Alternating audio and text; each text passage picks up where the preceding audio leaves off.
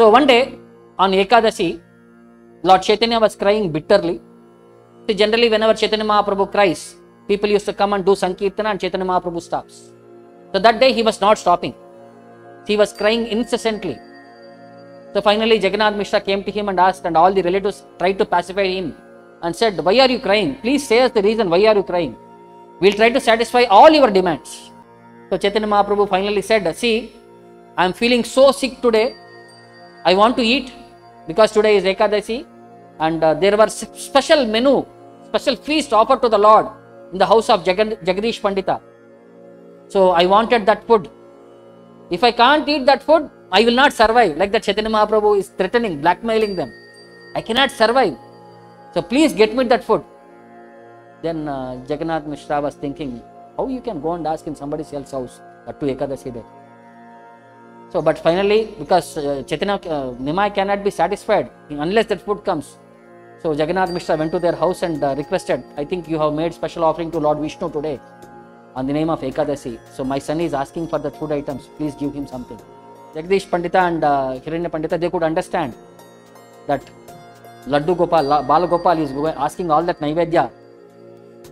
So they immediately gave all that remnants. So Jagannath Mishra brought that and Chaitanya Mahaprabhu ate little of all the items. Then they threw on the ground and threw on all the people there. Then all of them became happy and ecstatic because Chaitanya Mahaprabhu had stopped crying. So after some time, Chaitanya Mahaprabhu instructed him when he was in Grahastha ashram only to Jagadish Pandita to go to Jagannath Puri and preach. So he went to Nilachala. At that time, he went to have darshan of Lord Jagannatha. And very soon, this Nava Kalevara is coming. Means every 12 years or minimum every 12 years, they will be changing the deities. So when he went there, he was desiring that he wanted to preach, he wanted to take blessings of Lord Jagannatha and he wanted to worship Lord Jagannatha. So when he offered his respects and offered his prayers to Jagannatha, Lord Jagannatha could understand the mood of his devotee, and in a dream he came to him and he said, you can go to the king and collect my deity. When the Navakalevara happens, when the new deities come, the old deities will be replaced. So you can go and collect my old deity from him and you can go to Bengal. So then he went to the king and next day king also got a dream that my devotee will be coming, please hand over him the deity. Only Jagannath deity. Baladeva and Subhadra were and Sudarshana were, all the other formalities were done. So very soon the pastime happened and which was left after, it is called Samadhista Vigraha. The Vigraha which is supposed to go to Samadhi. So that Vigraha was given to him. Now see, one Jagannath deity, when you know he was brought to be seated on Ratha, some 30 people will be carrying him. Even them, the Lord will not be able to move. 30 people physically will be trying to lift him, but still he will not be able to move. Then he said, I am such a single person and you are asking me to carry to Bengal. How can I lift you? Then Jagannatha says, no problem. You just tie one fresh white cloth upon me. I will become as light as a feather. And you can tie me to your stick. So, you know, in earlier days, old people, when they are going to farms, they have one stick and at the corner they will be tying their lunch box. So like that you tie me to your stick. So I will come along with you. So whenever the place I want to stay there, I will become heavy there and I will stop there. So build me a temple there. This is the condition. So Jagadish Pandita started carrying 2 Brahmanas with him so that they will be able to assist him sometimes to carry the Lord.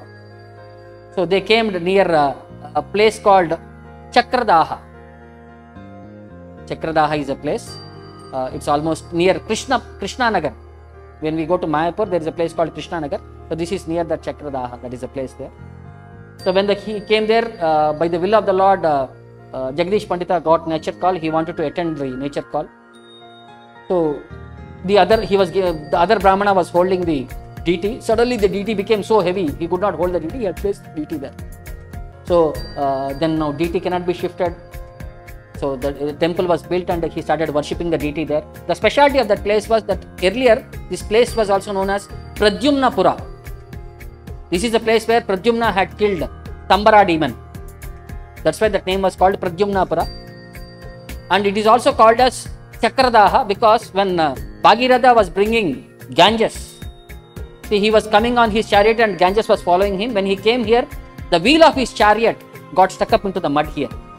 Chakra Daha, that's why it's called, it became, over a period of time, it called Chakra Daha. Over a period of time, the name got changed. So he started worshipping the deity there.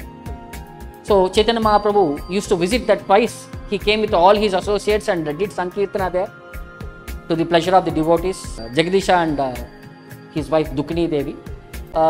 Later again, Nityanand Prabhu also came there and he also did Sankirtan there because Nityanand Prabhu was traveling around Bengal. So he also came there.